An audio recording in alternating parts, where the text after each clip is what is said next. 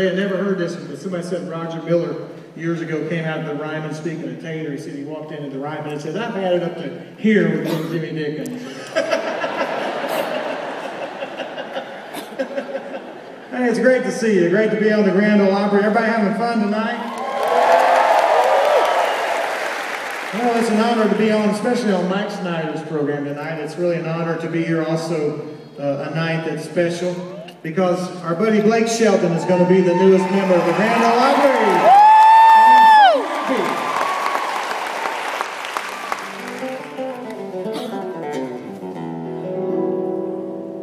Well, he's awesome, Blake. I'm so happy that he's the newest member of our family here. I'm going to do you a song that was signed to RCA Records in 1977 by my hero, my pal Chet Atkins, and we went in the studio in early 1978, I guess it was, and we cut, on the very first session I did, we cut this song, and as Chet used to say, it came out, and it started out in sales kind of slow, and then tapered off.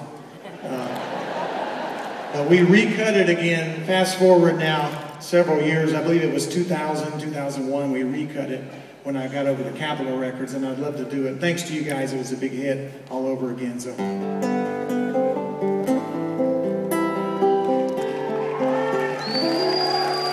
My little third grade hand wrote out of you on a note, yellow paper. Sent it to the front of the door, to a little blonde-haired girl.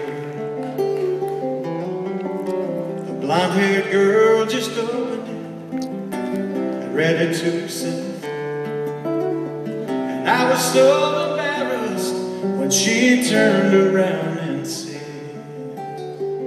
"I'm already taken, you spoke up too late, I love somebody else, so you'll just have to wait."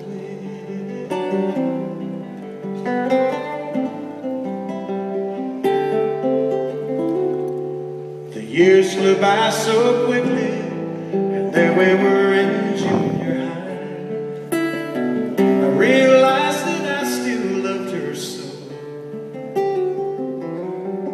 So I called her up and told her exactly how I felt.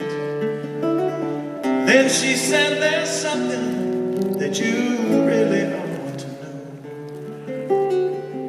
I'm already taken, you spoke up too late, I love somebody else, so you'll just have to wait."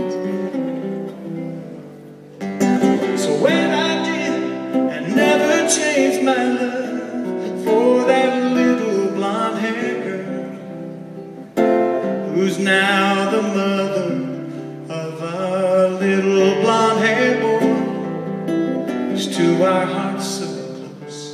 I hate to think how fast he's growing up. Last night I overheard them as she tucked him into bed. He said, "Mommy, will you marry me?" This is what she said: "I'm already taken, you spoke up too late, I love your daddy's son, so you'll just have to wait. I'm already taken, you spoke up too late, I love your daddy's son, so you'll just have to wait."